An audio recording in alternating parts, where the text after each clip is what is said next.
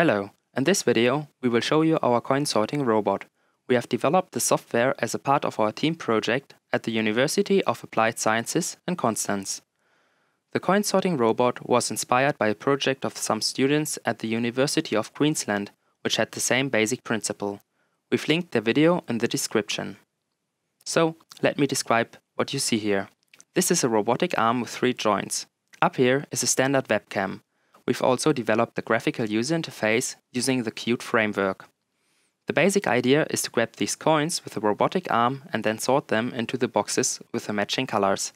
As we don't have a blue box, the blue coins are also sorted into the black box. As a bonus, we have implemented the gamepad mode, where the user can control the robotic arm using a standard gamepad.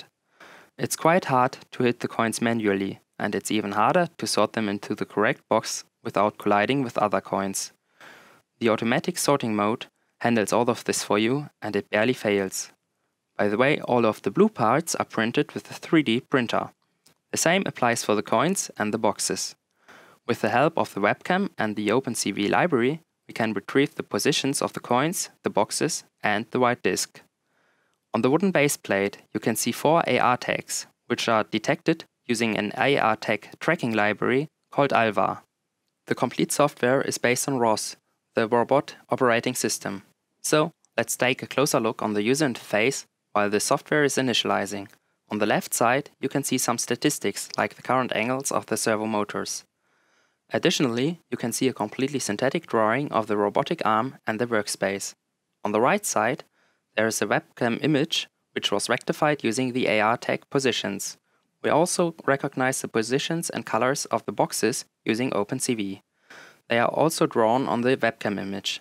The same applies for the recognized coin positions, the circles, and the predicted coin positions, the filled areas.